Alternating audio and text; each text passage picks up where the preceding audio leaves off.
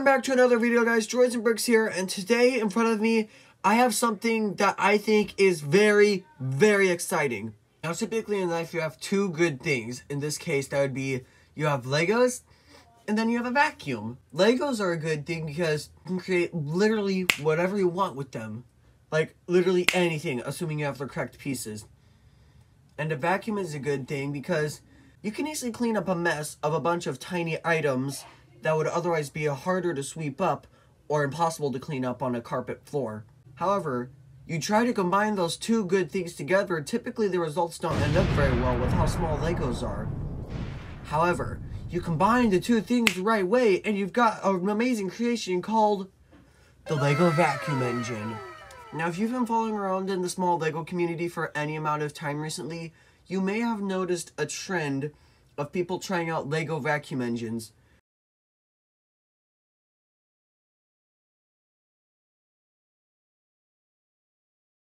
What I have here is my attempt at the world's fastest Lego vacuum engine. I'm going to show you how you can build your own. Now, of course, when running a Lego vacuum engine, not only do you need an engine, but you also need a reliable, powerful vacuum. In my case, I'm going to be using a Dyson Ball DC41 Animal. Should provide enough power to power the engine. You can use whatever vacuum you want, however, for similar results, I would suggest going with the Dyson Ball Animal. Now, first things first, you need to connect the vacuum to the engine. And in order to do that, if you have a Dyson Ball, you're going to need this attachment here. This is what's called a crevice tool, and it has a brush on it. You want to just pull off this brush, and in its place one of these medium-sized Lego balloon tires. This is so that the vacuum can get a good seal against the flange on the engine. Now for the vacuum itself, you're going to find this long red piece on the hose.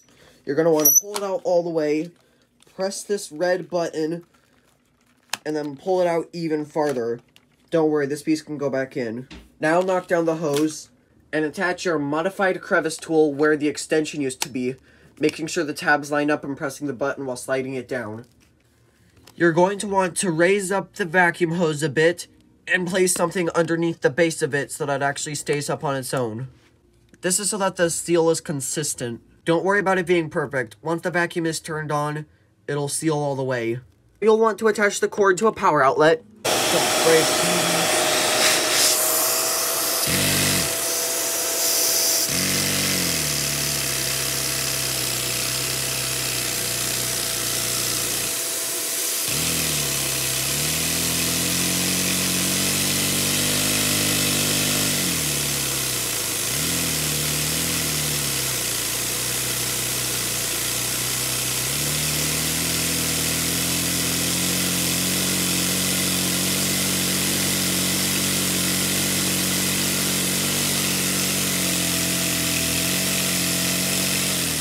With a little bit of movie magic, now all the pieces are laid out in front of me.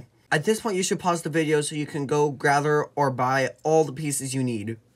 Now, please keep in mind, you probably won't be needing these two circle pieces. I need them because the axle hole broke on my big 40-tooth gear. Now, let's build!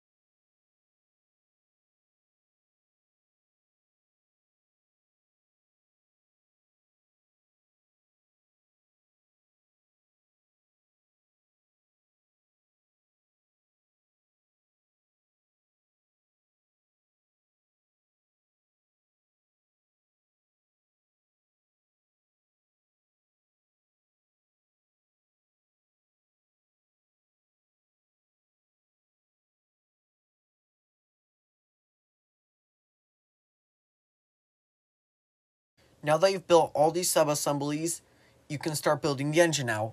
First, you take this part of the block, you take your valve, and place the valve in the middle hole, making sure the valve is right side up.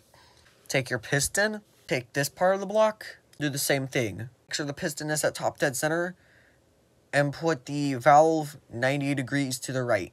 Attach one of these spacers to the crankshaft, and then attach the two together. Place these on the block. Make sure the piston is upright. Attach this part right here. Using your fingers and a lot of patience, put the final spacer in between the crankshaft and the flywheel. Attach this piece and this piece, and make sure it spins freely. If it doesn't spin freely, make sure to loosen up the connections. Now attach these two pieces here and here. This to make this part of the engine more sturdy. Take your cylinder and place it over the piston and the valve, making sure each go in their respective hole. Take your throttle, making sure these two tiles are facing towards the valve, and just throw it on.